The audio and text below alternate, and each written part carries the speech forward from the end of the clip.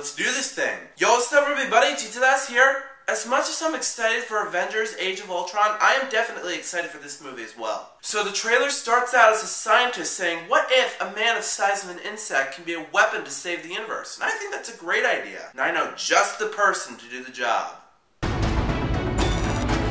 Absolutely. My days of breaking into places and stealing stuff are over. What do you want me to do? I want you to break into a place and steal some stuff. Makes sense. Aw, come on, Scott. Can't be that hard. And did you see the ants just spinning a penny? That is so unique. But what's interesting about this trailer is that it showed some new footage, unlike that teaser trailer didn't, which is unfortunate. But hey, sometimes teaser trailers have to tease you, so they can't show you anything till the official. Now there's one scene in the trailer where I'm like, whoa, did not see that coming. You need to know how to punch. You want to show me how to punch? Show me how to punch. That's how you punch. Well, sure, it's play for laughs, but she punched him in the face. I mean, he wasn't ready for that. And I'm not gonna lie, that costume that they chose for the villain looks pretty sweet. Did you think you could stop the future? You're just a thief.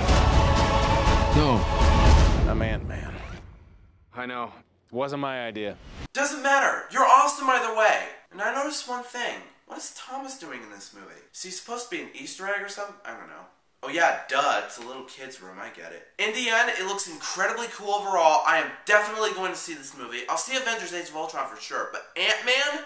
This will be another win for the Marvel Cinematic Universe. So Marvel's Ant-Man official trailer, have you seen it? If you haven't, go check it out in the description below. It looks awesome. But if you have, come back and let me know what you thought about it. Also, if you like this video and you want to see some more, do so to smash that like button below. That'll help me out a ton. Also, share that video with your family and friends, favorite it, and rate it. That's a very good way to show support for that review. But until then, I'll see you next time. Peace out.